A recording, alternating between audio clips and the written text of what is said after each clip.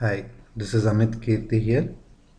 Welcome to the third video on the series on Go programming languages. Now, Go programming language is introduced by Google, which is a mash of dynamic programming languages like Python and static compiled languages like C or C++. So, in this video, we will look at control structure called if-else statement. So the items for discussion are a flowchart representation for if and if-else statements. We will do a recap of if statement. We will also look at if-else statement. Then we will also compare the goes if and C and C++ if simultaneously as we keep looking at examples for the if-else in Go programming language.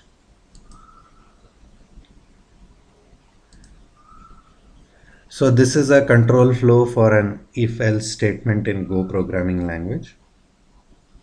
So when you look at the figure, you on the right hand side, you will see that in the control structure, when the control reaches the point here, you will have a condition like if x is greater than 4 or if the value is true. So we check the condition. If the condition holds good, then we execute the if part of the code, and if the condition fails, we will go into the else part of the code. So this is how you would actually do an if-else statement. And if you compare the if-else logic with another programming language, say C or C++, the logic should be very much similar, but the syntax of writing an if and if-else statement and certain things are different in a Go programming language. Next, we will try to look at an example for if statement, which will be a recap for the second video, and then we will write an example for if-else statement as well. So let's start off with our usual lines of code. We have to have a package name for our program, and since this would be the main program, so the package name has to be main. Then since we are going to print some statements in the code, I will import the fmt package. You can look at the video 1 for the details on a hello world program for more details. Then we have a function main. The opening brace has to be on the first line, and I will set a value of if x equal to 6. We don't need a semicolon. If x is greater than 0, we can have fmt dot println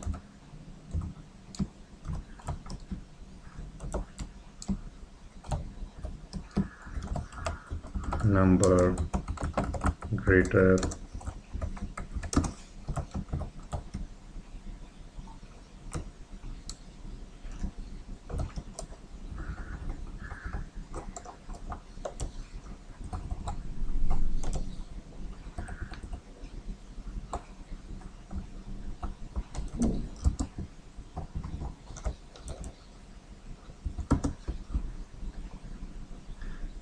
So this is a simple program.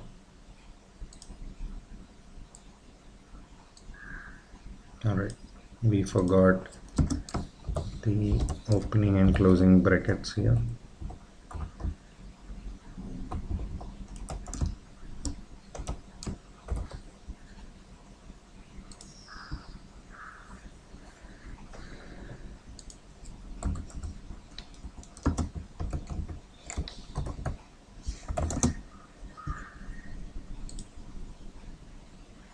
So this is a simple if program.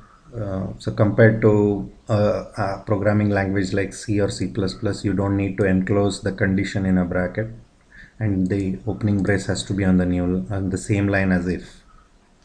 And you can further reduce this by having this statement here.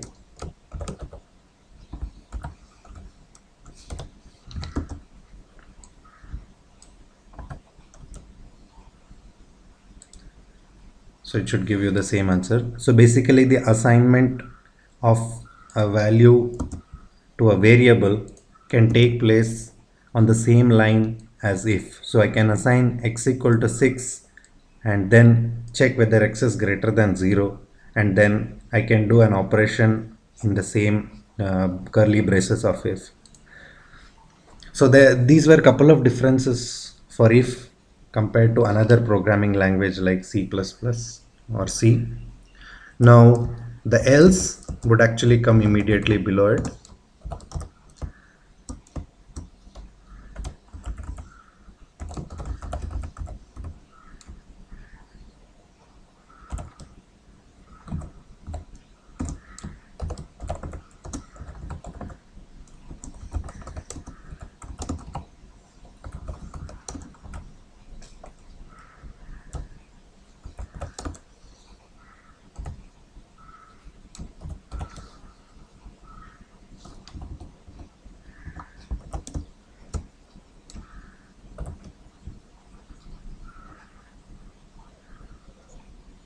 All right. So when we run this program,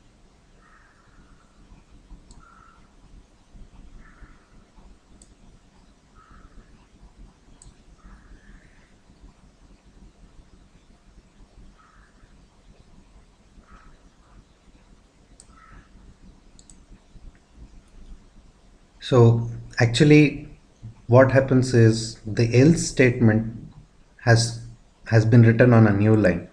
So the compiler expects the else to begin at the end of if statement's closing brace. So I just brought the else part up.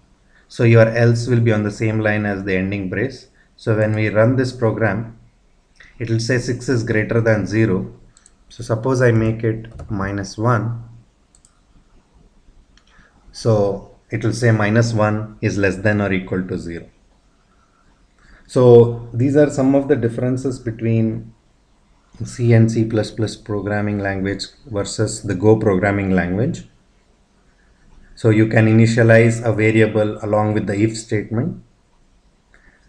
The else part of it has to begin at the end of curly braces, which is not the same as in a C or C++ programming language. You can actually write it on a new line. The variable written or declared on the same line as if, which is this variable, is visible in the else part as well. So you will see that I am using an x which was declared as part of if itself.